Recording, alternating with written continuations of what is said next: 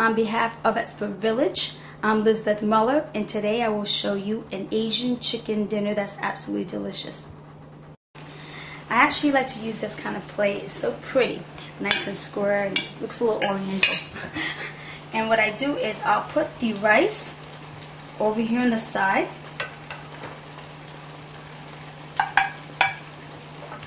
Like in a ball. And I'll put my chicken with the vegetables all nice and hot over here in the corner. So what I like to eat it.